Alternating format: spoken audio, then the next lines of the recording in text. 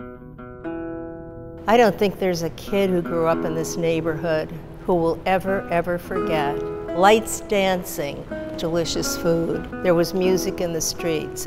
How many times did I walk up this street here and they go, "Vincy, you want something to eat?" That was a family. We were all family. The values that the immigrants brought to this enclave in the South End of Albany were for the most part sustaining values. When my dad was a charmer, he'd be singing, and before long he had enough money saved that he opened up a store.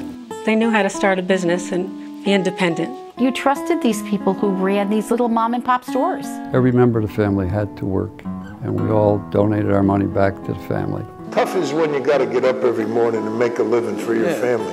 That's a tough guy. Always do more than you have to do. Give more, not less. That was the Italian way. We're more than just pizza and meatballs. We really felt insulated from evil.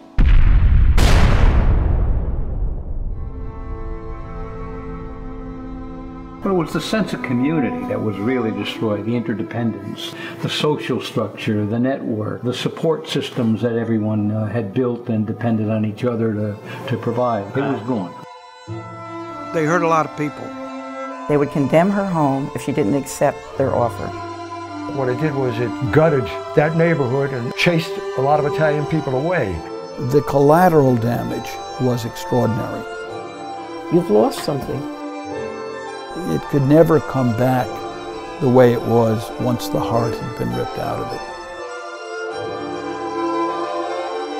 I know their spirit is still here.